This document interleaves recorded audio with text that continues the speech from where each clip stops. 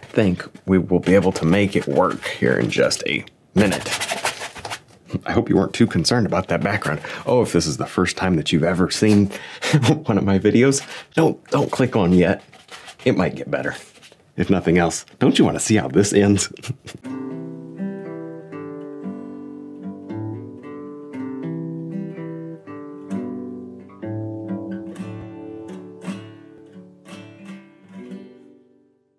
Hi, I'm Kevin Hill, and today we're going to do an autumn time painting, but one maybe that's kind of deep in the forest, some large rocks, and of course a lot of beautiful colors. It should be fun. If you're looking forward to seeing this and you'd like to see more, be sure to leave a like and subscribe for more painting videos. All right, let's get started. Now we'll start off today here with a soft purple color. I've already got a little clear gel and white on the top here. It just helps to make this paint spread more easily and more evenly. Yes. Now, I don't know how much you can really tell, but it's barely a stain on the canvas. You don't want much paint down here, or things tend to get slippery. I like this kind of purple color though. That really works. My brush was extra clean today. You can hardly tell that I have clear gel and white mix on there. That's great. For once I've got a clean brush. But if your brush has a little residue, like some green or something left over, it doesn't hurt it. So no worries. All right, pretty soft background color. I'm gonna go just a touch more, just a touch, not much, more blue here as we go to the left side, just to change it up. And I kind of like that. I like the way that that gives me a little more detail. Just have a nice gradation of colors. It's fancy. And as you can see, I'm finishing up just a basic sketch in this area. Nothing that's really too detailed. I mean, there's a tree. I didn't even sketch this big tree. Hey, let's do it together. There's a big tree right here. There, okay, that's all you need for the sketch. It just doesn't require much. All right, here we go. I'm gonna now paint in, just with my filbert brush and some loose strokes. I want to paint in just what feels like some mushy color here in the background. Good. I'd like to mix up a quick purple, and I think the key to this, when you do these softer paintings, these softer backgrounds, the key would be to try to get a nice amount of variation of soft colors in the background. You don't want any colors out of place, but you also don't want it to be flat with no color at all. So it's very important to get these colors, and they'll be added actually very quickly. See that? You don't need to spend forever piddling around with them. Nice. They do not need to be perfect, but they do need to be included. Good stuff. A little more. Honestly, we can lighten that purple up. What do you think? Right here. I think we need a tree. A tree would look really good right here. And it doesn't have to be sharp. It can be very soft. And I think that that actually works. And yes, it's okay to be excited about something as terrible looking as this background, but that's okay. That's okay, because you might as well be excited, even though it's not looking just correct yet. But I think it will. If not, I get to be excited anyways, and I get to have fun. But that, I think, will work. Just a quick filbert brush limb or two. I don't normally like to do them with a filbert brush, not limbs. It's great for other things. It's not great for limbs, too chunky. But anyway, that is not the point. Yes. Let me just get some leaves on that tree. I think we will be able to make it work here in just a minute. I hope you weren't too concerned about that background. Oh, if this is the first time that you've ever seen one of my videos, don't click on yet. It might get better. If nothing else, don't you want to see how this ends? Yes. Now we're going to get to do one of my favorite things. We're going to take a shop towel and we're going to make all this better. So there you go. Just rub to remove all of this mess. And look, what we're left with is a subtle marbling kind of in the background. It's not crazy. There's not much to it. Look at that. Even go right over that tree trunk, and now it's just kind of a soft and hazy tree trunk, which is really probably about all we're going to do to it. You know, a little stippling texture is okay, but you don't have to have that. It's kind of whatever you want to do. You know, don't smooth it out maybe too much. What's great about this is it'll actually kind of set us up for later, removing some of that paint. But I just like the way that that's starting to look. If you see any spots that are wacky, go ahead and get rid of them, but it doesn't look too bad. The only spot up here that's wacky is me. Somebody's laughing. Maybe not two people, but I bet you there's just one. There, okay, that looks good. Yeah, that's a good foundation. We can actually build our painting out from this. Just 2 seconds is all that took, but it's foggy. See that? Kind of hard to get that foggy look. And this is an easy way. Now we're gonna change gears just a little bit. I'm gonna paint in a path. I'm gonna do this without going too crazy. There. Just like that. Now, this path is, I don't know, it's not super big, it's not super crazy or anything like that, but it is here and it is nice. It adds just a little detail. Wouldn't say it adds a whole lot to this painting, but it certainly does add a little. I don't know, I kind of lose it there in the rocks. It doesn't really matter. We can kind of do whatever. It's just not that big of a deal. All right, lighting is coming across from the left, and it's good to figure that out pretty early because, you know, it matters for your shadows. So put the shadows here on the right, or on the left-hand side. Yeah, put the shadows here on the left. The light's coming across from the left, moving to the right. Who knows if I said it correct? But oh well.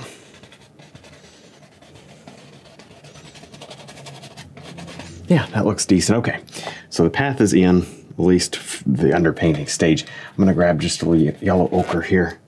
Can't speak. It's already one of those days. Oh yes, we're going to have a good painting day. I can tell already. The crazier we start, the more fun we have. Yay. Yes. I like kind of that blue touch. See that blue touch? I think we can work with that. You can kind of glop it on. See how I'm glopping it on? And then we'll deal with having too much paint on the canvas later by pulling it off with a shop towel before we get rid of all of that green. Kind of put the green where you want it, because then we're going to change colors. And we will use some more kind of yellow ochres and whatnot. Some sap green. Honestly, could hit a little black down here, but there's plenty of time to add those darks in. This is just underpainting.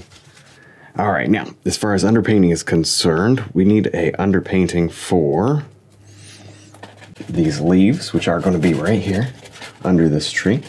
So you need some sort of an orange underpainting. There. These are leaves that have fallen. Obviously, we're not painting a tree on the grass. That would be a little silly. Of course, it wouldn't be the first time we've done something a little silly. There. That looks decent. All right, I think we can work with that. That looks like, again, kind of a muddy mess, but I think that's going to be just the deal with this painting today. It's just going to be a mess until the end. Then we'll cross our fingers and hope it all comes out correctly. Sounds like a professional way to do it. Yeah, we'll cross our fingers and hope it turns out. Now I've got the palette knife. I'm going to scrape off the paint here. Usually, just listen, usually when you hear that sound, it means something really bad happened, but not today. Today, we're under control, but we're still scraping the paint off. That's just because I had my shop towel and I was looking at this. There's so much paint caked up here that I thought, I don't really want to spend 3 or 4 shop towels. So I'm just going to take it off with a palette knife. And then what's left, we can get with just one single shop towel. I don't want to go so crazy as to remove all of the paint.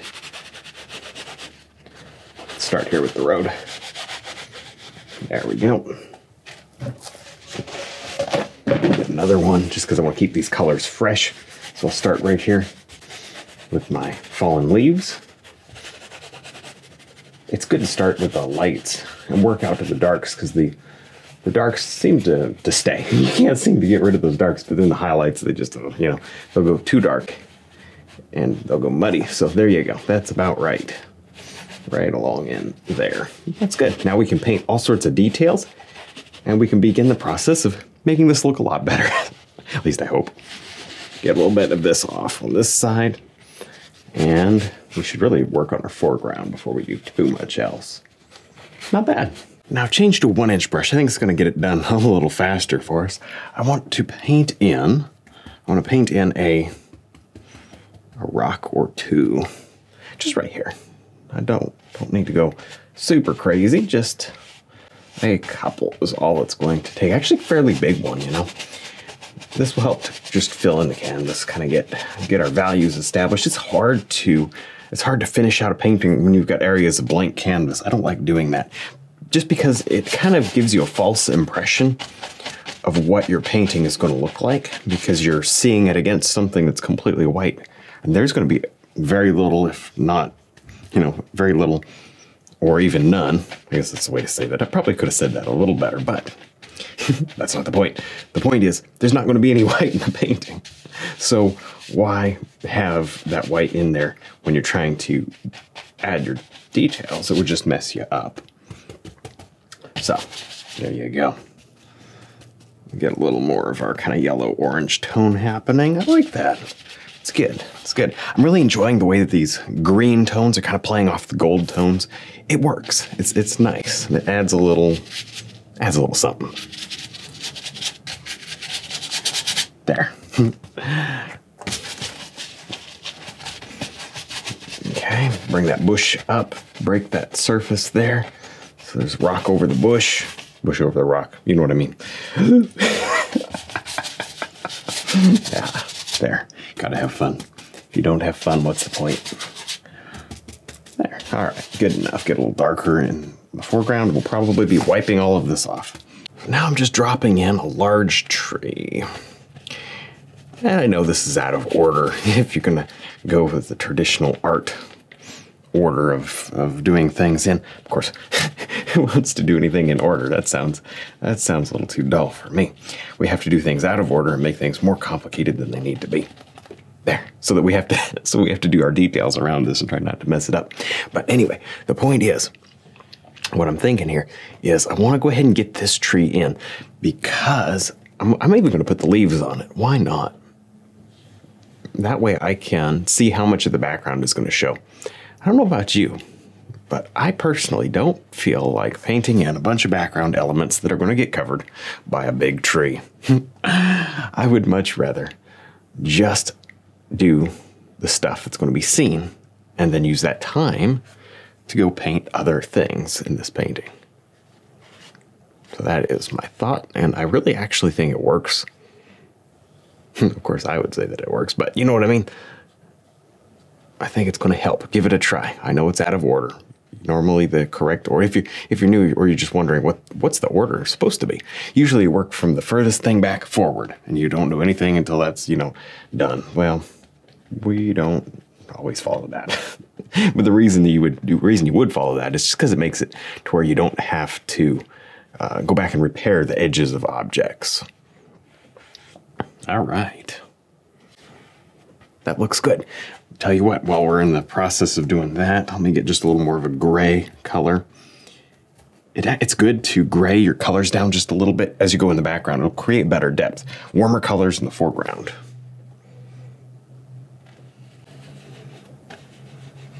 Okay. Yeah, see how that tree is a little bit more distant because it's kind of got that gray in it. Okay. A little shadow there. Yes.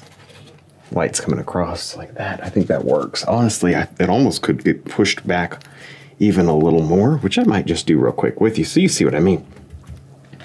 Just push it back a little. Good. A little more of our reds and our yellows. Get those leaves happening. Yes, that works. That works. Now, as you can see, I got a little more paint out, and this is good. It's good you can clean up your palette if you need to, or just pick a new spot to work. But when you start to get muddy, like there was my orange up there, stop and get more color. Stop, clean your palette, whatever it takes to get the colors just the way you want. All right. Now, fan brush, decided just to change it up. I've been using the filbert brush for the leaves up to this point, so I thought it'd be kind of fun to, well, the background stuff, I guess. I thought it'd be kind of fun to just try something else. Get in here, add in some. That looks good. Of course, we're going to be doing our normal, you know, absorbing this with a shop towel and all that good stuff, just so that it doesn't become muddy. But it doesn't hurt to put it on. My thought there was it doesn't hurt to put it on. Oh, a little sparing. You don't have to glop it on if you don't want to. A little more red. I think, what do you think? I think a little hit a red. Oh, that's almost too red. You ever mix up color? It looks good on your palette. It looks a little too red on the canvas. That happened to me. There. Well, we're in the mode of painting leaves. Let's get up here. I missed on that first one, painted my easel. All right, come on now. Hey, it's because I'm excited. It's okay to be excited about your paintings. There, looks pretty good. Not bad. Okay, not great, but not bad. A little bit more action right here. And then you've probably seen me enough. Do enough of these background leaves. We'll get on to something a little more exciting. I like the fan brush. It was fairly quick. Don't fill in too much of this background. It's easy to overdo. Now, I've just placed a few shop towels right here on the painting, mostly just where the trees were as much as possible. Now, if you're wondering why I did that, well, welcome to the channel. I'm surprised you made it this far. And definitely subscribe. But anyway, point is, oh man, it's one of those days already. The point is, I'm absorbing all of this loose oil paint. In fact, I think most people, when they start painting, know exactly, have experienced this without even knowing it. Have you ever used a paper plate for a palette and then it absorbed all your oil and your paints are dry? Same idea. I leave these paper towels on for anywhere between 2 to maybe 10, 20 minutes, just depending on how dry I want that canvas to be. I'm going to leave these on for probably closer to the 15-minute mark, because I think with the level of detail that I'd like in these trees, it's going to be a little easier if it's dry. I do want a little more detail, just because there's not much else. Kind of the feature. Oh, that's pretty. See how that path slips into the shadow? Sorry if that's casting a shadow there, but see that path slips right back. That's good. Now you could take a coffee break, or you could just continue like I'm doing here to paint on something other than what you're absorbing the oil out of. It's just completely up to you. Whatever you'd like to do is completely fine. Most of the time I'll take a break, actually. It's a good excuse to take a break. If you're not taking breaks when you paint, oh, I'll bet you're having a tough time. Well, now it's time to pull off, wow, look at that. Pull off these shop towels. Now you wouldn't want to do this with a paper towel because you'll get the logo embedded in your paint. That's not a lot of fun. All right, let's see that. Look at that. What an amazing result. Actually, use that as a paper towel. Save it, you can kind of reuse these to wipe your brushes out on. That looks good. That looks really good. You can see that the actual paint looks dull. It looks flatter because we've really started to dry it out. We've started to absorb some of the oil away from it. So that lets you know that you've done it correctly. That's really good. Not like you can mess it up. I think most people can kind of figure this one out. But anyway, let's grab something and just plant a little color here in the background. I just want to create a little more layering. Good. Okay. Now, real quick, we're going to highlight our tree. Yellow, ochre, and white's probably about all it's going to take.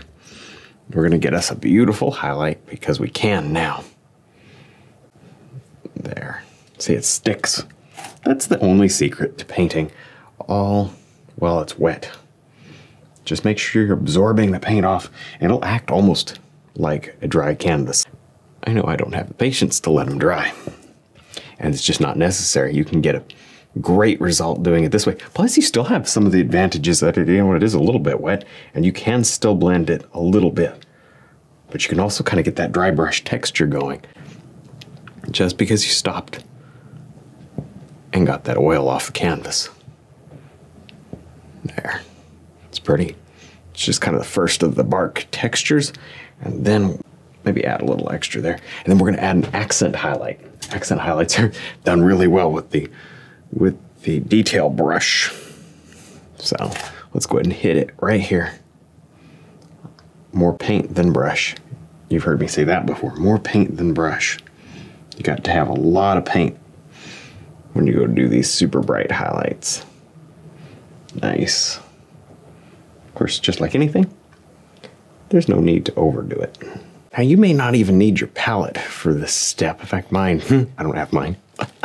I'm just using my canvas as a palette. spreading around the paint, just trying to, anywhere that's, now I don't want to destroy all of the nice texture, but anywhere that looks a little globby or a little funny, at this point I'm going to smooth that out. Now that there's so little oil left up here, this is pretty straightforward without creating muddy colors. Just wipe out your brush. If you go from somewhere really dark like that to somewhere that's light, you definitely want to wipe out your brush first, unless of course you want to take those darks, you know, and put them over here somewhere. Maybe like that. You can do that. So now I've got the 3/4 flat brush. I'm going to pick out a little detail here on some rocks.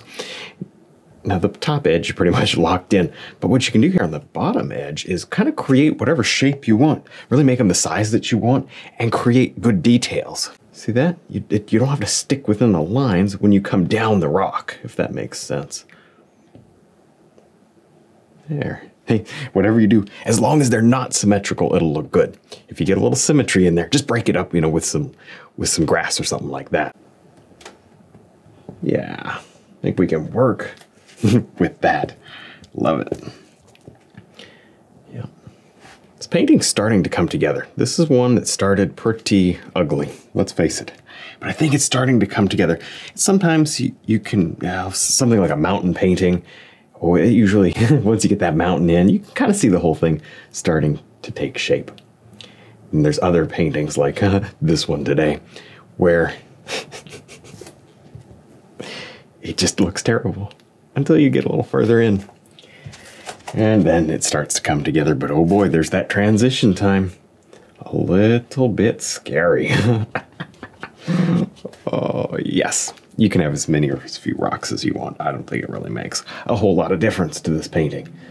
I'm going to do just a few. In fact, I'll probably cut some of those down with some grass. That's super easy. Make more rocks than you want and cut them down with grass. There, I'm just wrapping up, kind of placing on a little more orange tones with a detail brush. Kind of here and there, you don't want to overdo. In fact, you'll see I did overdo and had to go back in with a flat brush and punch some sky holes back through, which is normal. I mean, it's not any kind of big deal. In fact, some artists paint their whole trees in just like one big blob, and then they go back in and put the sky.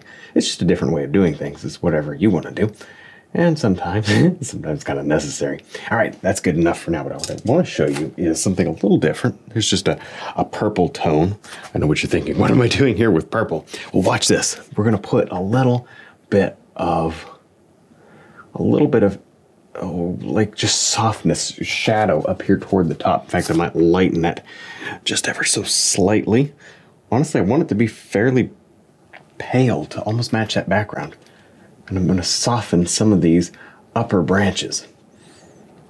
There, I'm okay if it mixes. I don't really care. In fact, mixing is good. I want to tone this down. Just pretty much doing your comma strokes with this purple right over our orange.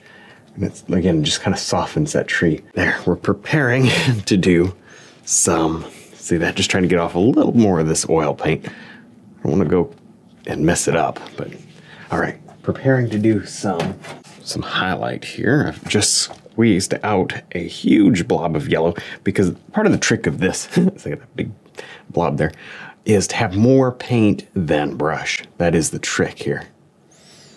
If you have more paint than brush, you're less likely to have a muddy mess.